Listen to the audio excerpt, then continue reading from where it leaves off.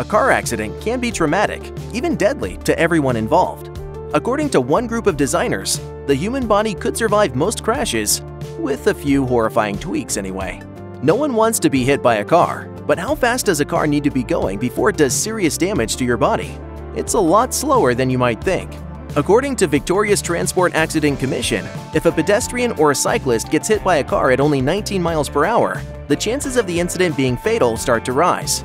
By the time you reach 37 miles per hour, you're almost certainly going to lose your life in the matchup. At just 20 miles an hour, the impact damage here is staggering. With this in mind, the government of the Australian state of Victoria decided to run a campaign called Towards Zero, with the idea that if they raised awareness of the human body's frailty, people might drive more carefully on Australian roads. Human beings didn't evolve in environments with fast-moving boxes of fiberglass and steel. With that in mind, the Victorian government decided to pose an interesting question in a set of public service announcements. What if human beings evolved over time and developed characteristics that would be beneficial for surviving car crashes? With the goal of going towards zero fatalities due to collisions, officials knew they needed to make a big impression with their campaign.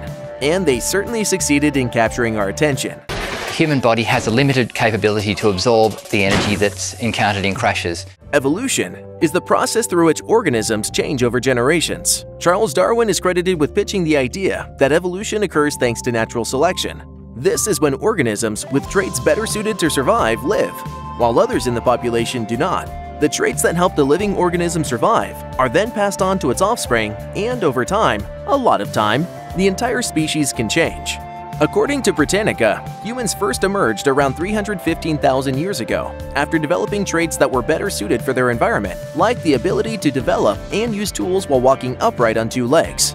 Evolution is a slow process that unfolds over thousands of years. This is why in the short time that cars have been around, humans haven't yet adapted to the danger they can pose. However, at some point, thousands of years down the line, they just might. In 2015, when the state government of Victoria decided to launch their Towards Zero initiative, they decided to put together a campaign to raise public awareness. Traditionally, these kinds of campaigns rely on heavy displays of shock and gore, cars rocketing into the air, people mangled, and so on. The team wanted to focus on the scientific aspects of their goal without losing the visceral quality. In an interview with marketing operations firm Simple, head of planning at DDB Group Australia, Matt Pierce said, "We needed to find a way to communicate that to people but not make them feel like it was a cold clinical data point. We decided to just focus on the human form. It's something everyone can relate to because it's about how we're all built." And so, they developed Graham, a composite model of what a human man may look like and be built like if humans evolved to survive car crashes. Pierce said, "Through Graham, we could talk about why we need airbags, seatbelts, speed limits. He allows us to address all of these things." By illustrating how radically different we would look if human bodies had evolved to include the biological equivalents of automotive safety equipment, the team hoped to display just how important it is for real, modern humans to drive carefully. Visitors to the Towards Zero website can click on different parts of Graham's body, like his brain, to see how the team, composed of a trauma surgeon, a crash expert, and an artist, redesigned the human body.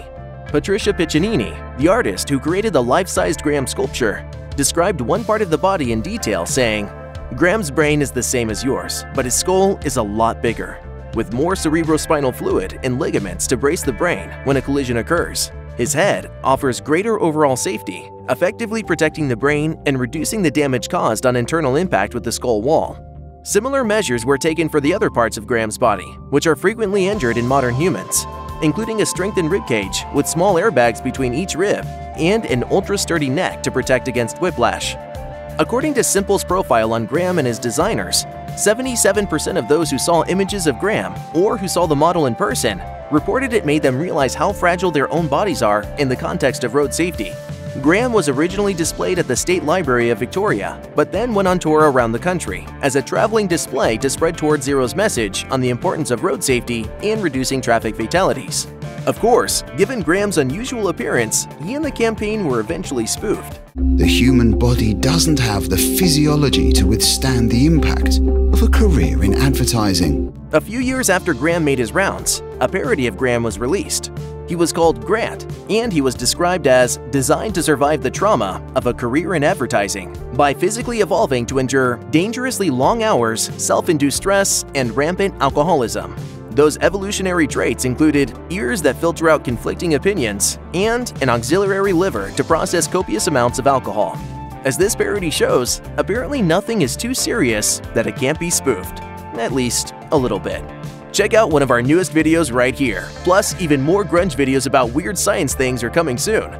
Subscribe to our YouTube channel and hit the bell so you don't miss a single one.